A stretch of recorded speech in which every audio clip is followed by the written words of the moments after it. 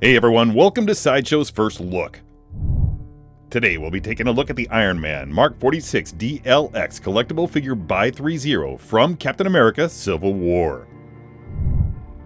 The box is a gatefold design. The front features a 3/4 image of the Mark 46 standing tall, chest thrust forward and shoulders back on a background of a cloudy night sky. A gold foil partial frame, evocative of a circuit board, leads the eye down the right edge of the box to the Captain America Civil War logo at the figure's waist, with a red banded panel at the bottom framing the text identifying the figure within. That gold foiled circuit board motif is also featured on the sides of the box, where the name of the figure is also prominently displayed.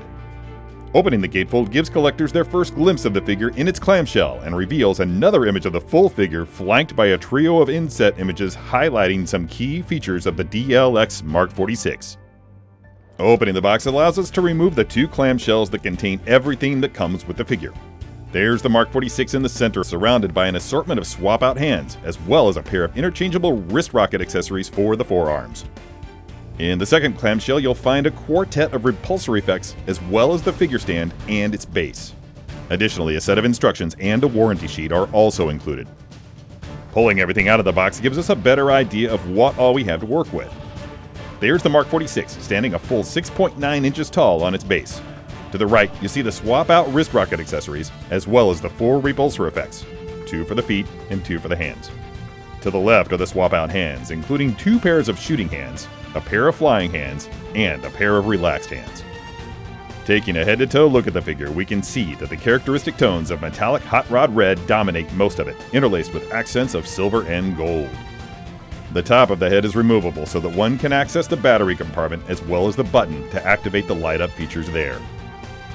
Similarly, the entire torso separates from the lower half of the figure to reveal the controls for the light-up feature in the arc reactor. 4 of the included hands feature keyholes into which you can insert the repulsor effects. And the same is true of the feet. The tops of the forearms can be removed and substituted with their equivalents featuring the exposed wrist rockets. And there's a small piece right here that can be removed for installation of the figure support. Now let's take a look at the articulation of the DLX Mark 46. The head rests on a double-jointed neck and can shift forward, back, side to side, and all points in between. In addition to its ability to rotate a full 360 degrees, the head will also look down about 45 degrees and up about 25 degrees, with about 40 degrees of lateral tilt to either side. The flaps at the back are articulated and can be displayed either flush or deployed. The pauldrons can be moved out of the way to avoid collisions when manipulating the shoulder joints, which will shrug, dip, press, and row. Additionally, a combination of joints in the shoulder will allow for 100 degrees of lateral lift. And the arms can rotate laterally or posteriorly a full 360 degrees. The double-jointed elbows will allow for the maximum desirable range of bicep flex. And the arms can rotate at the shoulder joints. The torso is highly articulated and can achieve more than 45 degrees of ab crunch, as well as a decent bit of extension. The upper torso will allow for about 20 degrees of lateral crunch. And there's a full 45 degrees of torso twist to be had to either side. The tops of the thighs can be lifted out of the way, and the legs can be lowered so as to provide more clearance for leg movement. There's about 70 degrees of lateral leg raise to be had with this figure.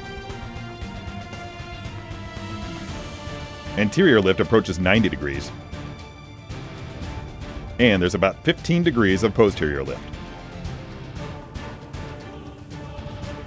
The double-jointed knees will allow for about 160 degrees of hamstring flex, and the legs will also rotate at the thigh. The tops and backs of the boots will lift out of the way, allowing for an excellent range of extension, contraction, pronation, and supination, as well as a final point of articulation at the balls of the feet. Finally, let's take a close-up look at the included accessories. In addition to the fists that come attached to the figure, you'll also find a pair of relaxed hands, a pair of flight hands that allow for the inclusion of the repulsor effects, as well as 2 pairs of firing hands, one pair that allows for the inclusion of the repulsor effects and one that's purely cosmetic. Also, here's a closer look at the swap-out wrist rocket pieces. And finally, there's the stand and base that includes title text identifying the figure it accompanies.